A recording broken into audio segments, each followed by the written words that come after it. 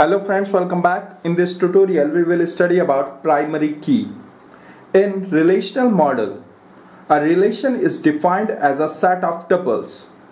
No two tuples in a relation can have the same combination of values for all their attributes.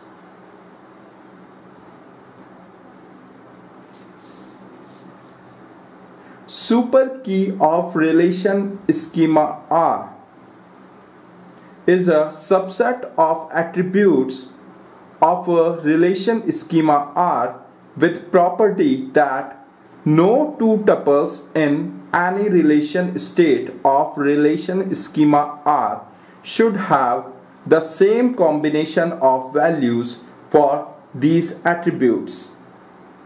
Every relation has at least one default superkey, that is, the set of its all attributes. Superkey can have redundancy. The superkey which doesn't have redundancy is called key. Key is a minimal superkey.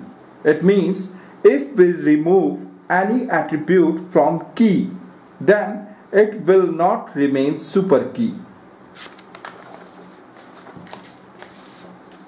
Suppose there is a relation employee. This attribute set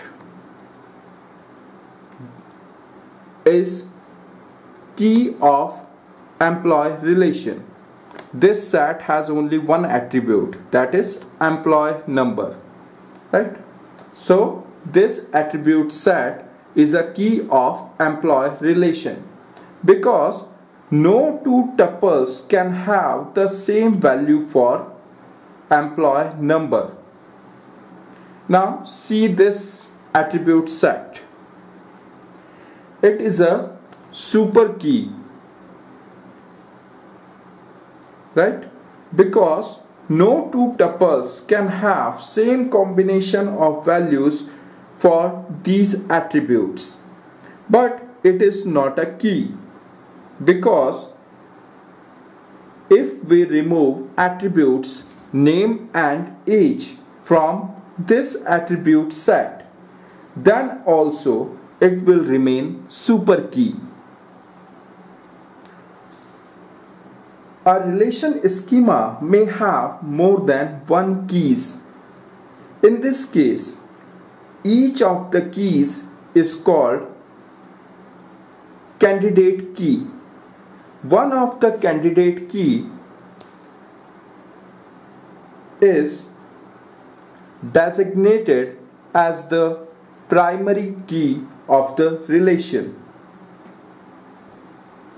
Primary key is the candidate key whose values are used to identify tuples in the relation.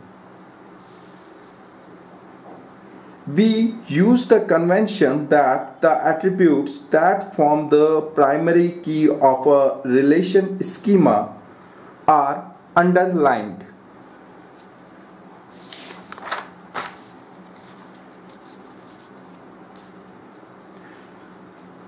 There is a constraint called entity integrity constraint, which states that value of primary key can never be null. Thank you very much.